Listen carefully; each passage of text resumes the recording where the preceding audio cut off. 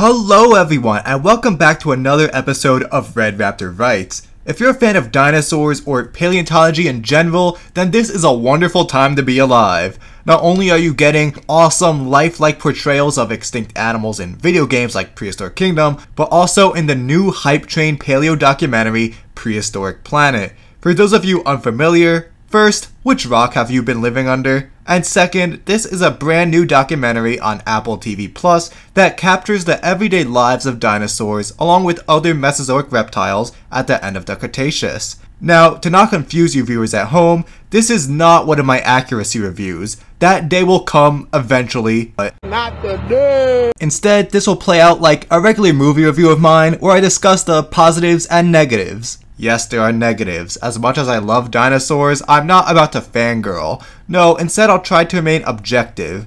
Accuracy will play a role because Prehistoric Planet is an education-based program, unlike, say, King Kong, which was purely made for entertainment. Alright, so without further delay, let's dig this up.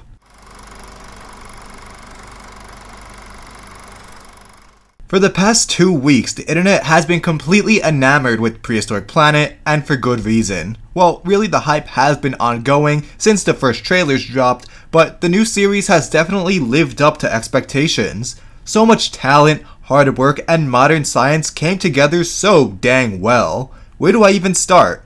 Okay, Prehistoric Planet looks phenomenal. Directors Adam Valdez and Andrew R. Jones found such a great balance between making the shots look natural, like we're looking at actual animals, and looking gorgeous. This is eye candy the series. So many shots are just drop dead beautiful.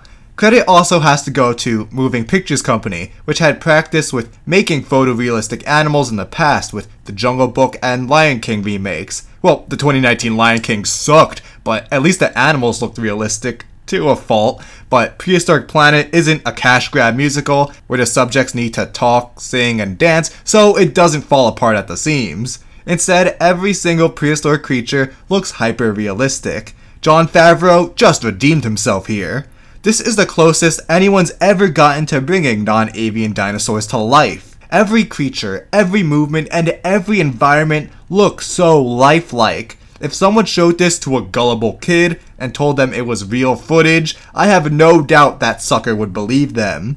Now, not just the special effects, but the animal designs alone look stunning. Concept art was created by Jellyfish Pictures, which may sound familiar due to their work on the other popular docuseries Planet Dinosaur. Big names in paleo art such as Mark Whitten, Scott Hartman, and David Krentz helped make every design look as accurate as possible to our current understanding of paleontology, but Darren Nash was the main consultant here. He even shows up in the bonus content to explain the science behind the show. Every appearance is totally believable.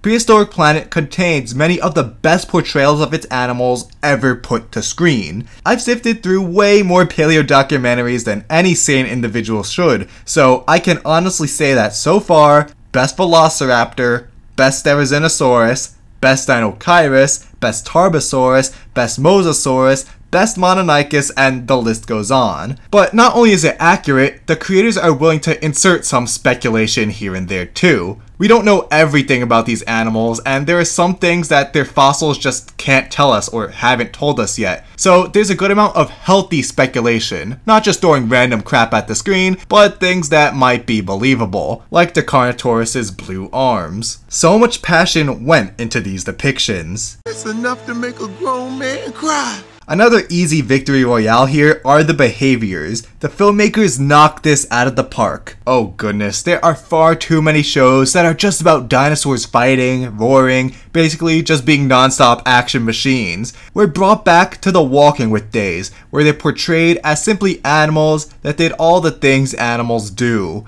How many times do you walk outside and see bears and cougars battling to the death for the sake of bloodshed? I'd imagine never, so why are dinosaurs shown like this? My two favorite segments of the show were just the Mononychus scurrying around for insects and the Dinochirus scratching itself. That's it. There's no epic Tarbosaurus fight sequence. No, it attracts mosquitoes and needs a good scratch. Actually, now that I mention it, Tarbosaurus never kills anything. It snaps at a Velociraptor for getting too close, but this apex predator spends its time chilling. I love it. He's just standing there, menacingly! There's a beauty in the simplicity. It's animals living their lives, not engaging in super epic showdowns. This helps make everything feel more real. Even the typical tropes like fighting and hunting are changed up to feel fresh. Instead of theropods fighting, we see sauropods. Although the Chiangzhousaurus has a more typical hunt, it fails at first like most predators. Then other times we see hunts depicted like no other. The Nanuqsaurus are caught in a stalemate in a blizzard with Pachyrhinosaurus, and a Troodontid uses fire like modern birds of prey to scare its victims. Excellent stuff. I never expected to see Stalingrad depicted in a dino doc. Even with the mundane, David Attenborough's wonderful voice makes everything enjoyable. I'm so glad this dude has sworn off retirement. Even at 96, he's still gracing our screens with his presence. And finally, of all composers, we get the legendary Hans Zimmer. While I wouldn't put his musical scores here on par with the Dark Knight trilogy, it's still something to behold. Oddly enough, the bit that stood out to me the most was during the plant battle as they compete to inhabit a new clearing. Even in a show with the great Tyrannosaurus and giant sauropods, he still went hard on scoring scenes for plants. What a Chad move.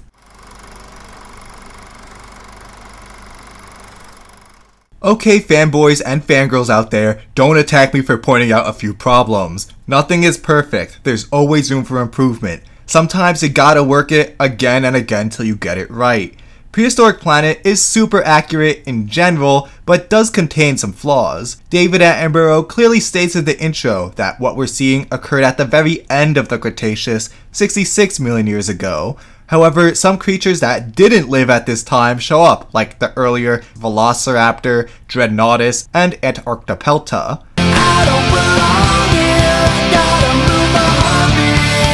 Again, this isn't an accuracy review, so there's no need to touch on every detail, but it's worth mentioning that this show doesn't perfect the science. It also gets repetitive sometimes. Several segments play out similarly with its reptiles competing for mates or trying to impress potential mates. Like, alright, if I wanted to watch mating constantly, there are websites for that.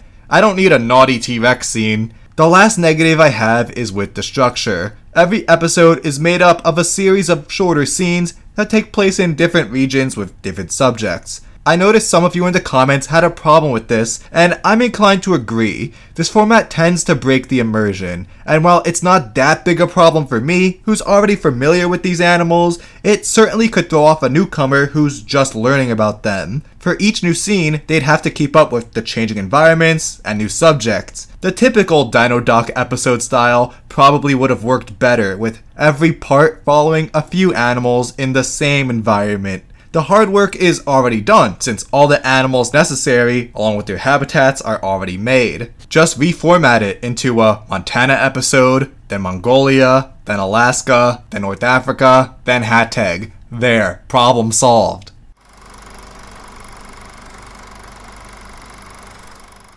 Overall, it's easy to tell that Prehistoric Planet was made by an extraordinarily talented team that was very passionate about their work. The sheer amount of effort speaks for itself, both in the science and entertainment departments. Although not perfect, each of the 5 episodes brings so much content to appreciate. So whether you're a die-hard paleo nerd or a relative newcomer, I highly recommend this show. Everyone of all ages from all walks of life can find enjoyment here.